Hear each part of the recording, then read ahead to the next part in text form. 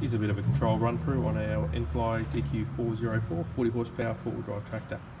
You have a fuel gauge on the left, your RPM counter and hour meter in the centre there, and your water temperature gauge on the right.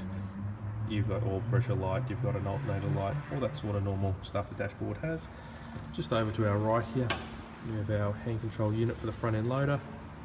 Open and close on the 4-in-1 bucket. Over here we have our main joystick for the up and down and crowd control of the bucket, and also a float position. So we have down is for up is for down on the main front end loader. We have left and right for curl of the bucket, and we also have a lock over in position for a float position. Really comes into effect when backblading. Very good, very nice, smooth controlling valve bank on these for quite tight precision work. Really impressed with how they operate. We have a hand throttle here. We have forward reverse on the shuttle shift here.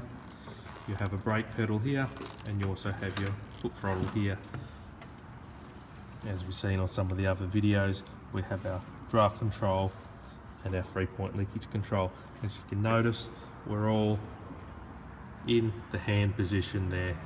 Over onto our left hand side here, we have clutch, which is a very nice light clutch. Push in for starting, pull out for stopping. Little lock tag underneath. Same thing again.